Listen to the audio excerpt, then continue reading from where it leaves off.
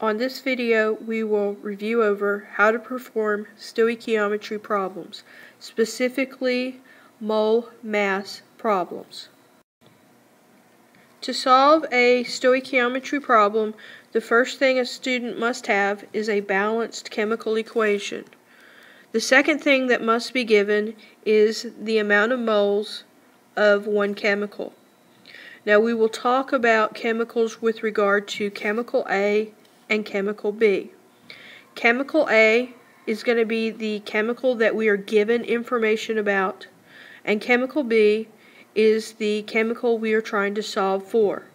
So when doing these problems, make sure your equation is balanced and make sure you have identified chemical A, the one you are given information about, and chemical B, what are you solving for. So the equation that will be used is we will have the given moles of chemical A. We will use our coefficients from our balanced equation.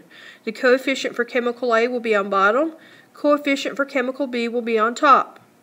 We will multiply that times the weight of chemical B from the periodic table over 1 mole of chemical B.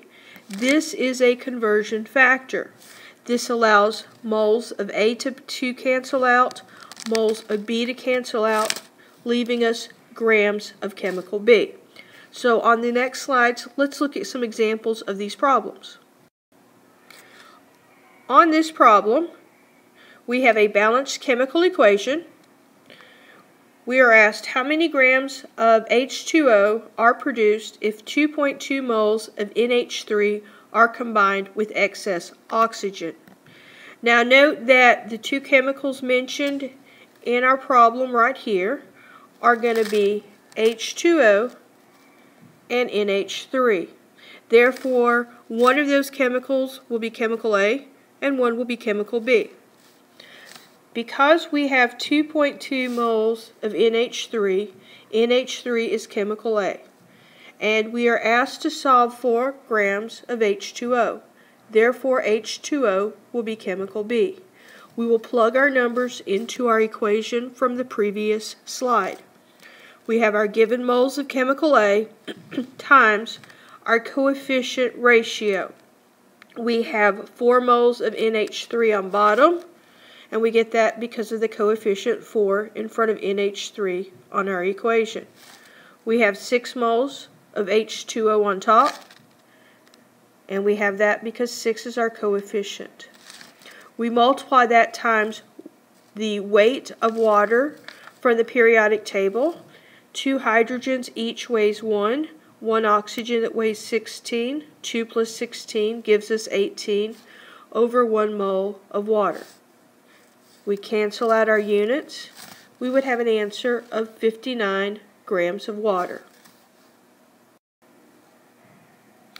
On this sample problem, we have our balanced equation. We have 0.3 moles of H2O. We are asked to find grams of O2. Therefore, H2O will be chemical A. O2 will be chemical B.